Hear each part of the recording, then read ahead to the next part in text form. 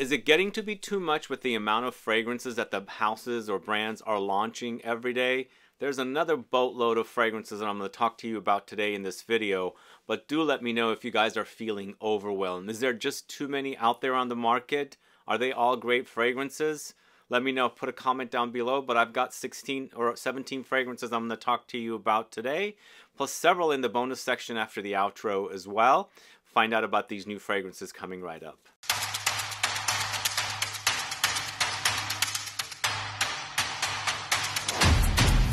Thanks so much for tuning in. This is Sebastian. Yes, I'm talking about brand new fragrances, but do let me know if you're overwhelmed with all the fragrances that are launching.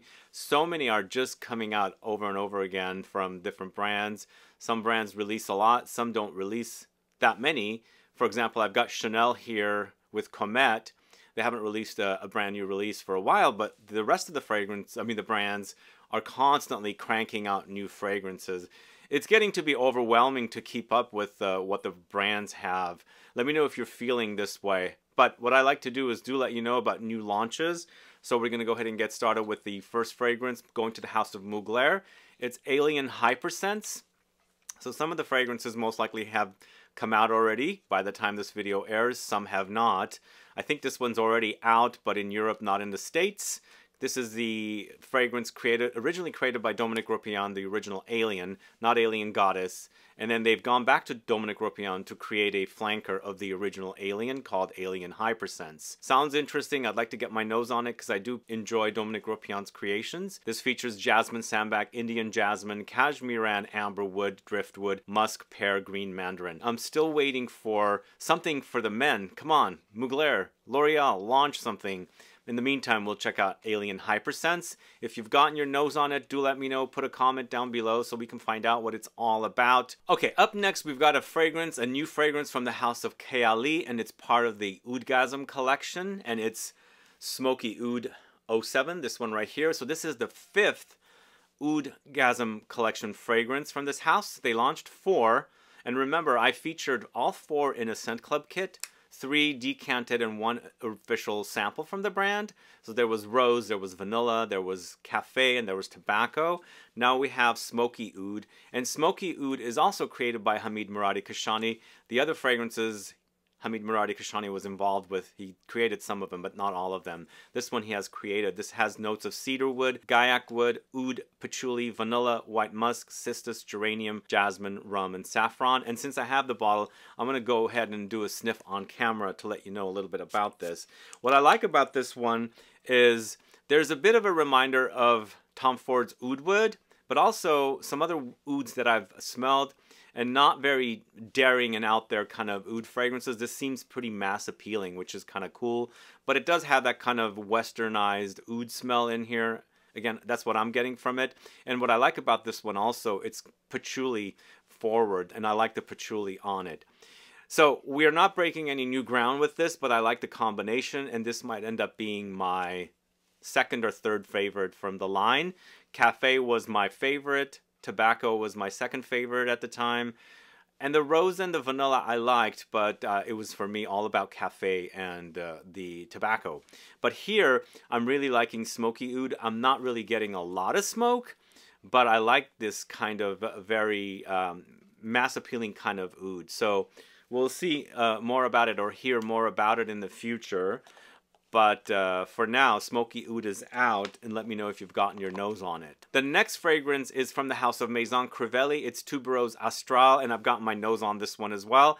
And I feel like this would be my second favorite in the Quintambiche Extracts collection of fragrances next to Patchouli Magnetic. This is featuring notes of Cistus Absolute, Vanilla, Indian Tuberose, Leather notes, Musk, Patchouli, Carrot Seeds, Osmanthus Absolute, Cinnamon, Cumin. And this is the 4th Quintambiche Extracts fragrance. My favorite is Patchouli Magnetic.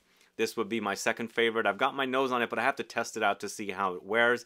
I really don't care for Hibiscus Mahajad and the Ambre Chromatique from the collection, but this one, I smelled it, as I said. It smelled really great, and not a big fan of tuberose, but I enjoyed this one quite a bit. So I guess all the brands are going to have a fragrance called Goddess. We've got one from Kilian now called Sunkissed Goddess.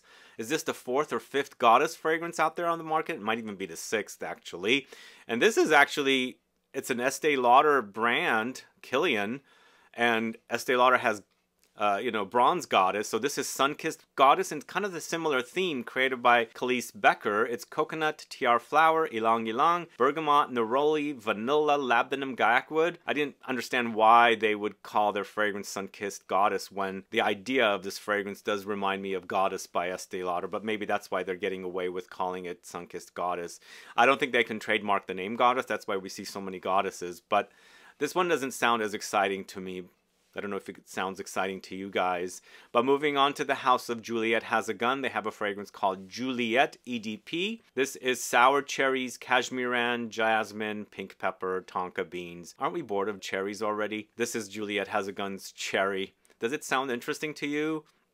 It seems to be a musky cherry. But moving on to the House of Van Cleef & Arpels from their collection Extraordinaire fragrances. This is Encens Perso, incense, black and pink pepper, vanilla, leather, tobacco, amber, and myrrh. Not sure who the perfumer behind this fragrance is because they usually publicize all of the perfumers.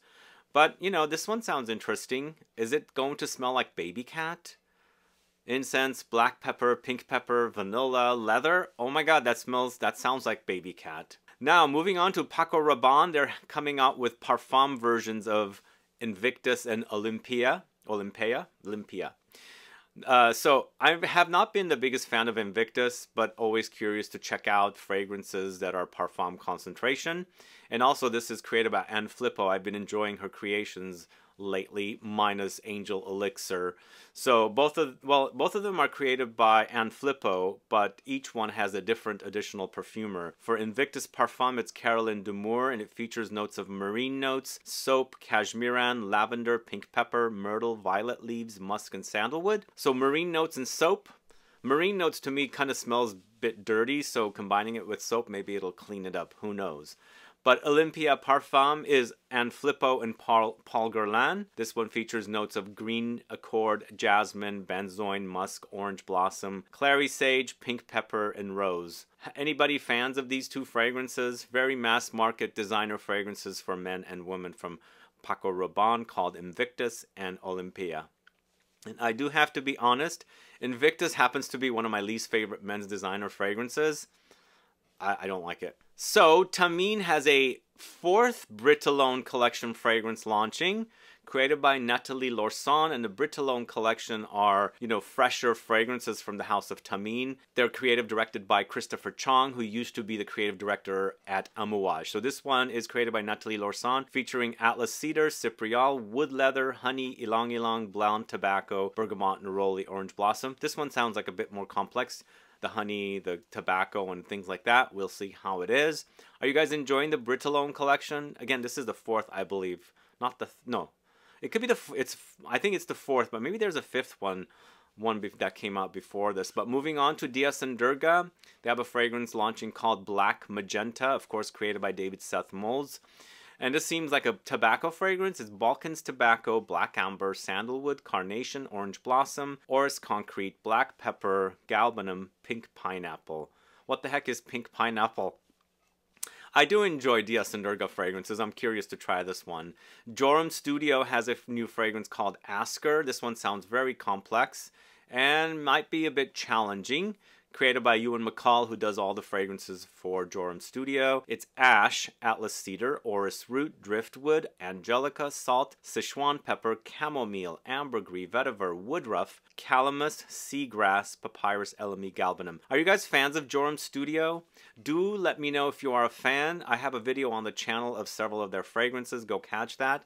In fact, I also have a video on Dias and Durga with their recent acquisition by Manzanita Capital. You can go catch those two videos if you want to learn more about those brands. Up next, we've got a fragrance from the House of Ralph Lauren called Polo 67. I'm highlighting this fragrance, but honestly, the fragrance sounds a bit boring. Let's see how it is and how good it smells. It's featuring notes of sage, goldenrod, patchouli, juniper, vetiver, rose hips, bergamot, lemons, pineapple. I'm curious to get my nose on it, but it seems like pretty mass market from according to the notes. But I'm also curious, has anybody gotten their nose on Polo Oud? I haven't seen it anywhere.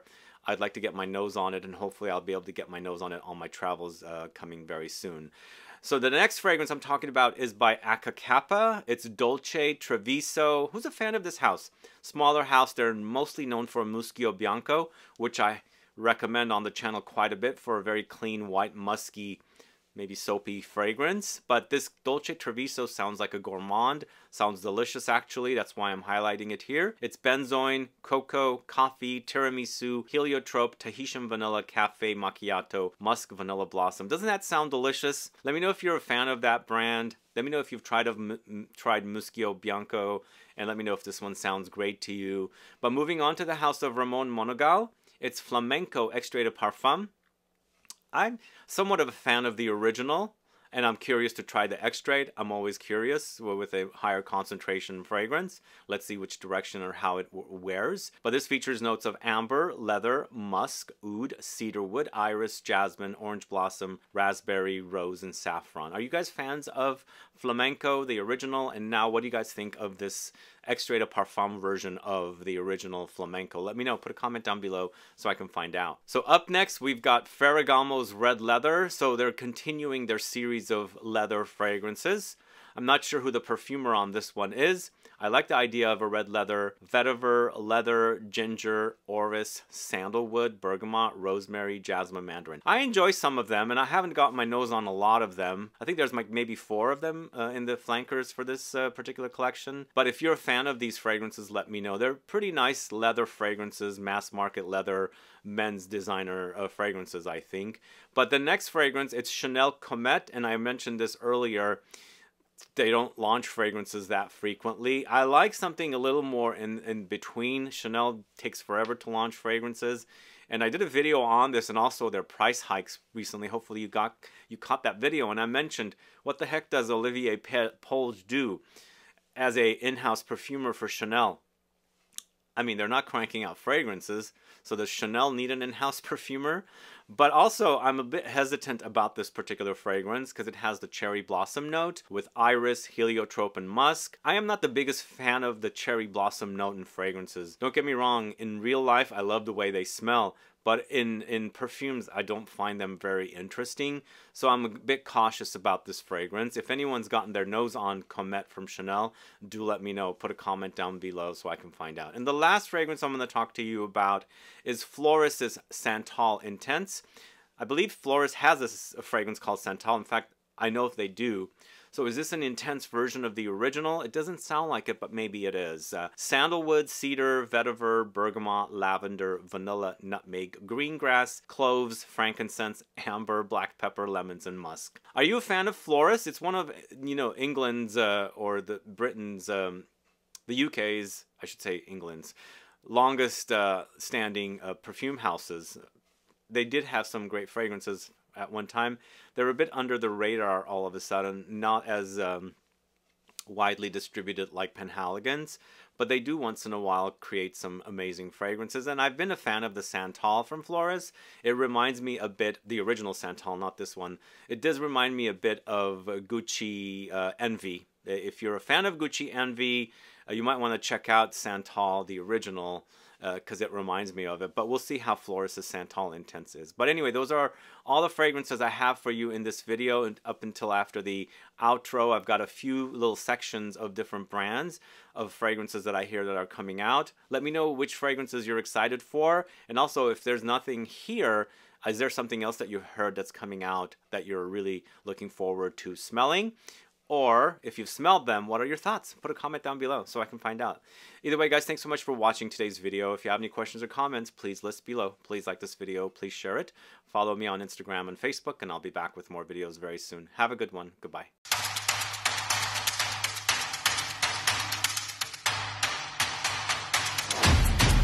Thanks for sticking around for the bonus section. I've got 2 different brands with 2 different sections here I'm going to tell you about. First of which is Jo Malone. Have you guys seen these new bottles? It's really quite unique that Jo Malone is kind of going way out there from their regular collection of bottles in new collections. Are these is this a collection of fragrances that are like limited edition? I wasn't able to figure it out, but I like these bottles and I like that they're different from what they normally release. So this is Musk Memento, Passiflora, Emerald Time, and ginger beer. They all sound really great to me, but I think my favorites would be ginger beer, musk memento, emerald thyme, and passiflora in that order. But musk memento has notes of white musk, amber, cedarwood, and true lavender, what's known as true lavender, which is basically English lavender, aldehydes, and ambrette. I like these bottles. They'd be nice collectible bottles. The next fragrance, Passiflora, it's passion flower, vanilla, patchouli, tonka beans, cardamom, and honeysuckle. This one sounds uber feminine. The next fragrance, Emerald Thyme, it's thyme, rosemary, geranium, moss, lemons, and petitgrain. Finally, ginger beer, roasted oak, vetiver, amyris, cinnamon, and ginger. Which one of these sounds great to you, and what do you guys think of the bottles? They look really cool and collectible. Maybe these are limited edition, maybe there's some exclusive something, or maybe they just are changing the bottles. Who knows? But they just redid all of their bottles over, so I don't understand how or why they would do it. So I'm just assuming that these are a specific collection of fragrances. But if you've gotten your nose on these fragrances, let me know. Put a comment down. Which one sounds great to you between the four that I spoke about? Again, for me, it would be Musk Memento, I think, first. That's the one I would really enjoy. Ginger beer next, but maybe it's a toss-up between those two. And then Emerald Thyme, and then Passiflora. Do you like the bottles? Let me know. Put a comment down below so I can find out. And then finally, a few little scoops on Maison Francis Kurkdjian fragrances. So Maison Francis Kurkdjian is going to re-release A Pomme. So I happen to have A Pomme Pour Homme here. I've got two bottles, thankfully. And so it is coming out again. It is being re-released according to the rumors I'm hearing. Are you guys fans of A Pomme? And I'm assuming it is the Pour Homme that's coming out, not the Pour Femme. I've never gotten my nose on Pour Femme, and maybe I did somewhere along the way. But I really appreciated A Pomme Pour Homme because it did remind me of Gaultier Squared or Gaultier 2. Did you guys ever compare these two fragrances? So that's a fragrance re-release I'm looking forward to. But if you haven't smelled the original A Pomme Pour Homme, let me go ahead and do a quick sniff on camera. I think from what I hear, this is launching at the end of the year or towards the end of the year. And to me, it's that combination of orange blossom, jasmine with warm vanillic, ambery notes. It's quite good. Really, really great. It smells really great. I mean, I hadn't smelled this for a long time, and I'm loving the way it smells. It's a bit soapy but vanillic, and there's also a bit of musk in there, and it always reminded me of Gaultier 2 or Gaultier Squared because both of the fragrances were created by the same perfumer, Francis Kurkdjian. Have you guys gotten your nose on the new version of Gaultier Squared? This is the bottle right here.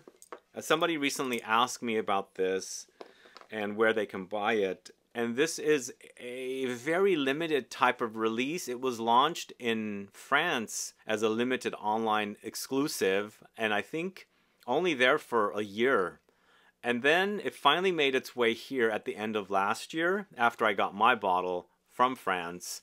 I did a video on it if you haven't caught it. And then I think now the USA store is selling it, but I just got a notification recently that said back in stock. So it's very limited quantity. So if you're a fan of the original Gaultier 2 or Gaultier Squared, get yourself a bottle. But these two fragrances, A Pomme and also Gaultier Squared or Gaultier 2, do remind me of one another, but they're a bit different.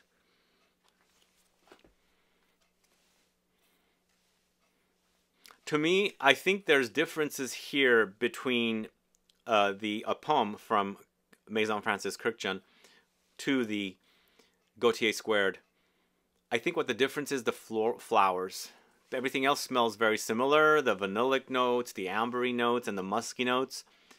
The flowers are a bit different. On the box, it does say musk, vanilla, amber. But for me, there's flowers in there for sure. I thought there was jasmine, according to the Jean-Paul Gaultier. So the flowers are a bit different. But in the end, they're both quite similar. And is that the reason why Maison Francis Kurkdjian is re-releasing A Pomme? Because Gaultier Squared or Gaultier 2 has been re-released. I don't know. But if you were a fan of A Pomme, and I'm assuming that it's the Pour Homme, because I never was a fan of the Pour Femme. In fact, I don't remember it, but A Pomme Pour Homme was a pretty popular fragrance, I think, for the brand. And so maybe they're relaunching it as a unisex offer now, since perhaps this is out as a unisex offering, the Gaultier Squared. Anyway, that's basically the details I have, the only details I have for A Pomme from the House of Maison Francis Kurkdjian, that it's coming back towards the end of the year, more like September, October. I think it's an autumn release from what I hear. And then the next fragrance from the House of Maison Francis Kurkdjian that I hear from a rumor that's launching is Reflets d'Ambre. So another amber, whereas A Pomme is a floral amber fragrance. So now we have two, or maybe Reflets d'Ambre is A Pomme. I'm not 100% sure, but I'm only hoping or wishing that they would bring back Absolute Pour Le Soir. But let's talk a little bit about Reflets d'Ambre. It's another amber fragrance, and Grand Soir is also an amber fragrance. So what are they actually launching? Is A Pomme going to be renamed Reflets d'Ambre? Does anybody know these rumors? Or is Reflets d'Ambre a complete brand new fragrance compared to A Pomme that's coming out as well? But either way, either two fragrances or A Pomme renamed as Reflets d'Ambre is launching soon, and both again are amber fragrances, although Reflets d'Ambre seems like more of an amber, and A Pomme, which I believe stands for A Piece of Me, is a redo of the original. And again, I don't know if it's the male version or the female version. Most likely it is the male, because I feel like the male version, or the Pour Homme, A Pomme Pour Homme, was the more popular. Anyway, if you have any info on these two fragrances or one, let me know. Put a comment down below. I'd like to find out the details. But this is just rumors I've heard online, chitter chatter from people, and I wanted to report on it and let you guys know. And I don't understand why brands remove fragrances and bring them back. Maybe because it is true with all the ingredient banning and things like that. But A Pomme, I think, got discontinued somewhere around 2020. It was around that time when Absolute Pour Le Soir got, discontinued, Ciel de Gum got discontinued, and A Pomme got discontinued. So all three of these were three of my favorite fragrances from Maison Francis Kurkdjian. Sadly, they're gone. And hopefully they'll bring them all back. Who knows? We shall see. But if you're excited for this, let me know. Put a comment down. If Reflets d'Ambre is not the same as A Pomme, what do you guys think that fragrance is going to be all about? Even though it's got the word amber in it, so it's going to be most likely an amber. But how different would it be from Grand Soir? Because Grand Soir is an amber as well. In fact, Gentle Fluidity Gold is also an amber, more of a vanillic amber. So it's a bit confusing with all the different amber fragrances. Is that what Francis Kurkdjian's brand, Maison Francis Kurkdjian, is known about or known for, the amber fragrances? I thought Baccarat Rouge was the big seller for the brand. In fact, Baccarat Rouge is so popular that everybody seems to either love it or hate it. But we'll see what happens. I'm curious to see if A Pomme Pour Homme gets that re-release. Is it coming out as Reflets d'Ambre, or it's two different fragrances that are launching? Anyway, thanks so much for sticking around. Let me know your thoughts on these two releases. Add a comment down below. Bye-bye.